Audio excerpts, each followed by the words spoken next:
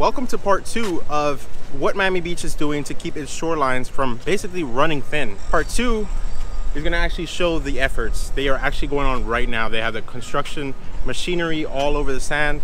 Part of the beach is actually closed, and this is all just going to be really cool and interesting.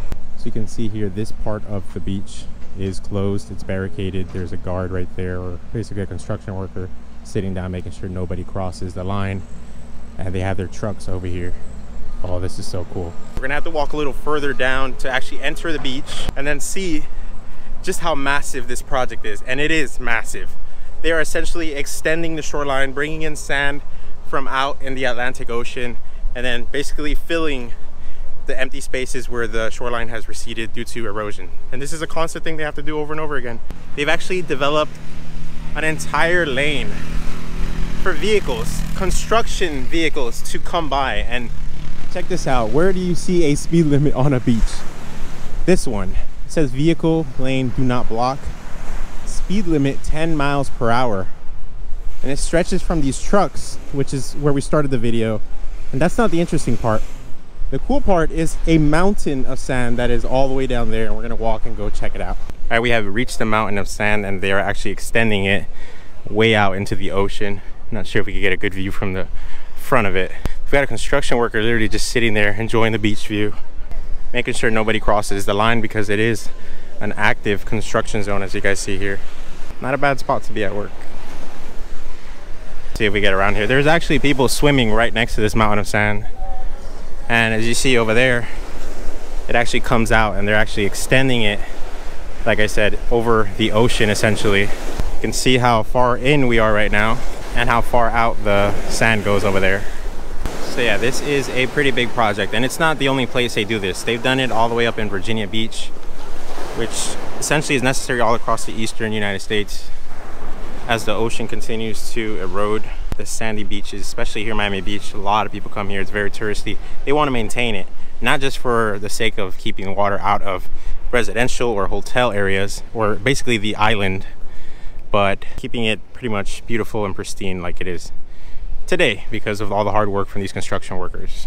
I can see the convoy of trucks coming this way with basically truckloads of sand. It's gonna make its way down here, this makeshift road that they've created where you can only go 10 miles per hour. Of course, talking to just the trucks. No actual vehicles pass through on the beach. It's pretty cool.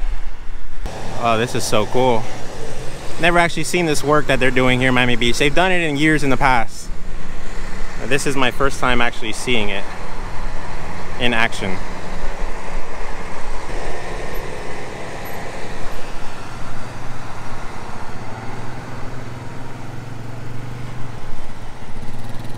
You can see there they're making their way over behind the mountain. You actually see some of it being dumped right now. Like, they're not wasting any time at all. Just right there. They're currently dumping. All of them are getting in position right now. I'm the only person like recording this. Everyone's just going about their day. And then they essentially just go right back. But here it is, sand being dumped on the pile that they're going to use to extend the shoreline. We're seeing it in action right now. All right, as soon as they are done, they are not wasting any time. They are going right back on the line, heading north, grabbing more sand, turning around, and then coming back and doing the same. And that's exactly how this came to be. We're going to show you guys where they're getting the sand from. I did say they source it from out in the Atlantic, but they have a storage area here nearby at a park. You can see just how deep the hole is from the tire marks. All right, so I just flew the drone, and let me walk you through the process.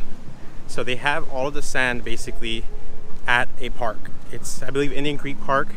From there, a dump truck moves it onto the sand of the beach. From there, the 3 dump trucks line up, and one of the machineries picks up the sand and fills up each of the dump trucks. From there, they line up the dump trucks and head further south, which we already saw the conga line, I'm just gonna call it that, of them coming down to the area they are filling at the moment. From there, they each take turns or simultaneously dumping the sand on the already big mountain, which is a result of them doing it multiple times per day. And then another truck comes in and I guess sorts it out. But I recorded the entire process on my drone, And I'm so proud of myself for that, because it all just worked out. They didn't take too long. I mean, this drone battery is pretty limited, but I was able to get it from when they were filling the truck to then lined up coming down, dumping their sand, and then heading back to do it all over again. Guys, we just got the whole process on video. I'm very excited about this project, if you guys can't tell. It's not every day you see big construction trucks, dump trucks on your beach and a mountain of sand just waiting to essentially make the shoreline bigger. So I hope you guys learned something today. Like I said, if you haven't seen part one, it doesn't show the process like we did today. This video is more about the process in action. The first one is pretty much about why they do this, where they get the sand from, what they look for in the sand before they actually bring it here, stuff like that. So if you guys enjoy this video, you'll love the first one.